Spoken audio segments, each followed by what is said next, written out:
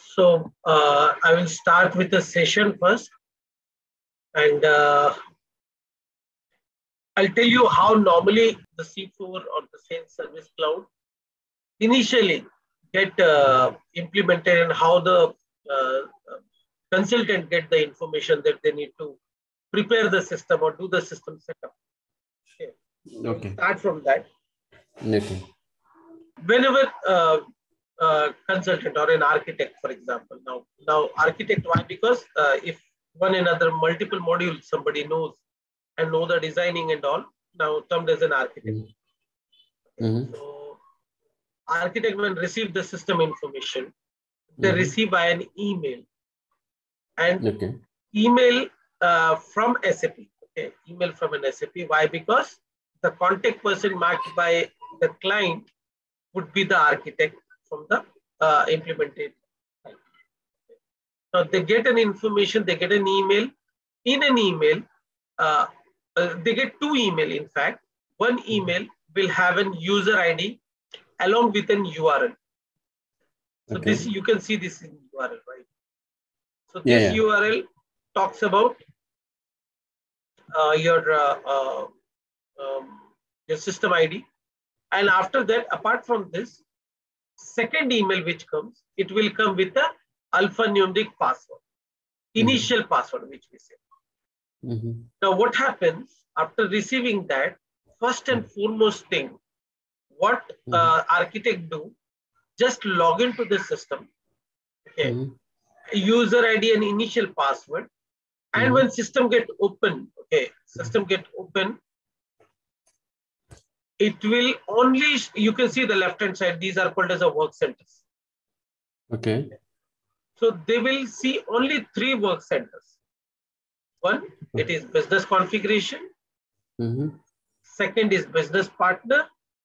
You can see here this one, business partner, business configuration, and third is the administrator. This one. This is one of the interview question. Who tells that he knows he has done implementation and all. So this question comes to that. Now, if you know what is the relation between these 3, why only 3 work centers been given? Now, what is happening after you get an user ID and password? First and foremost thing, what you do, you go and create a service agent within the system. Service agent is nothing but people who will have an admin access of the system. Okay. So these are created as a service agent in C4C. Now for that, what they need to do? For that, they need to go to business partner. And you can see here, there is a service agent tab. Okay. Business partner. Architect, go here, see who are the people who require an access, admin access. Most probably, admin access is given by your to the consultant on initial, whoever is going to implement. Okay. So after getting that admin access, they will create a service agent first. Go, click on new. And then the ID will get automatically generated. If that's the reason, it's a grade 1. And then you can put professional information, is an architect or whatever it may be, some name, right, gender and all. And first term, last term, and very important, though it is not mandatory, but very important to have your mobile number and email ID. Okay, I will tell you the relevance later, but you need to have your mobile number along with an email ID. After doing this, the next step is this request user. As soon as you save it, request user will get activated. It will become in the dark way, how it is. You can see here. What you need to do after filling all this information, click on request user. The next step. As soon as you click on request user, a user get created in the system automatically. And then you need to modify that user according to business requirement, and you need to set a password for that user. Now, for doing that, the next step is you go to administrator. See the linkage. Huh? If I see 3 work centers, see the linkage, how it is coming. Now go to an administrator and you can see there is a business user.